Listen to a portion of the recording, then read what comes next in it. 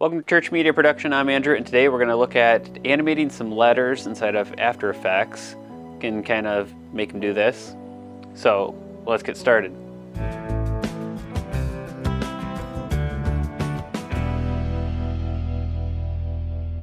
Go ahead and get the text tool, type in some words, and then you go ahead and right click and go to Create, and then Create Shapes from Text.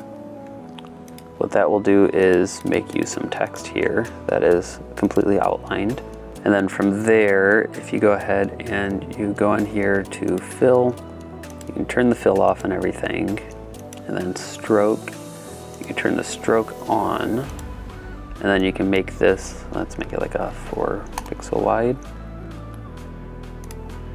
And then what you'll have is you'll have a nice little outline there. So let's go ahead and let's change the color so it's easier to see. And then we go ahead and make that just a little bit wider for you. And then if we zoom in on that so you can actually see it, you go ahead and expand out your outlines, go to Contents. You can go ahead and click Add and then Trim Paths. So this will work pretty much the same way that it did before. So then we'll go ahead and go into the 1 second out, we'll do the end. And we'll do that. And then what you get is it will draw out your name or whatever you typed in. If you go down here to trim multiple shapes, you can do this to individually. What that will do is it'll start from the one side and go out and finish it. And then of course you can make this a little bit longer if you want. And that will do the whole thing. Now if you wanted to, you could go on here and you can have the fill be turned on, but sometimes that won't give you the exact effect that you want to see.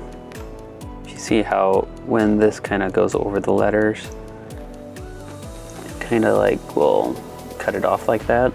So to help get rid of that, what you can do is you can go ahead and turn your original layer back on, and then if you toggle your switches and modes, you can go ahead and change this to Alpha Matte. What it will do is when it draws it out, it will not do the little overlapping that it does. Kind of draw it all out for you. And yeah, and that's all you need to do. Thanks for watching. I hope you enjoyed that video. If you did, be sure to give us a like.